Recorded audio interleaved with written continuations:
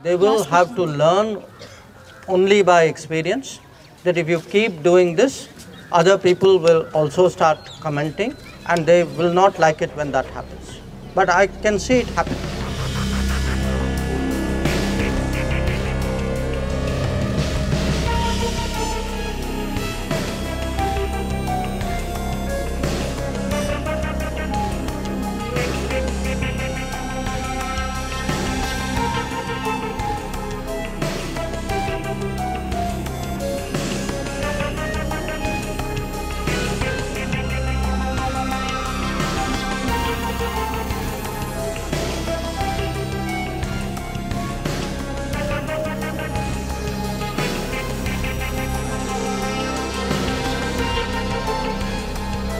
We also need to not give those very generous invitations to the world saying, oh, there are problems in India, America and Europe, why are you standing by and doing nothing?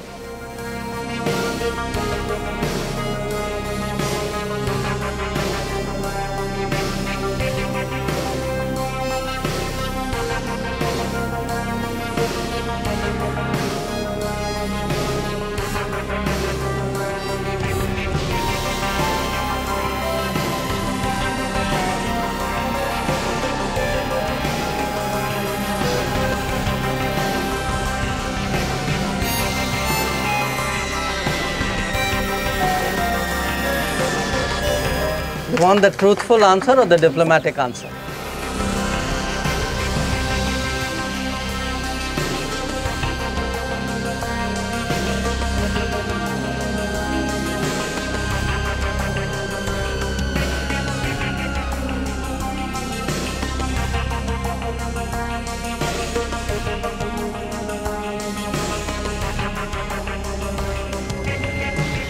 So I give you the truthful answer. There are two reasons. Reason number one is because the West has a bad habit for a long time of commenting on other people. Okay? They somehow think it's some kind of God-given right. Huh? And I think they will have to learn only by experience that if you keep doing this, other people will also start commenting and they will not like it when that happens. But I can see it happen.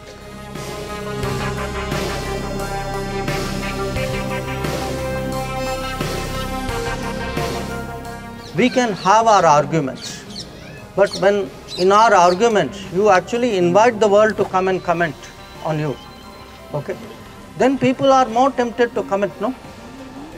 So we also need to not give those very generous invitations to the world saying, oh, there are problems in India, America and Europe, why are you standing by and doing nothing?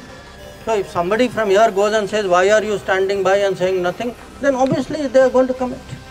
So part of the problem is them, part of the problem is us, and I think both need fixing.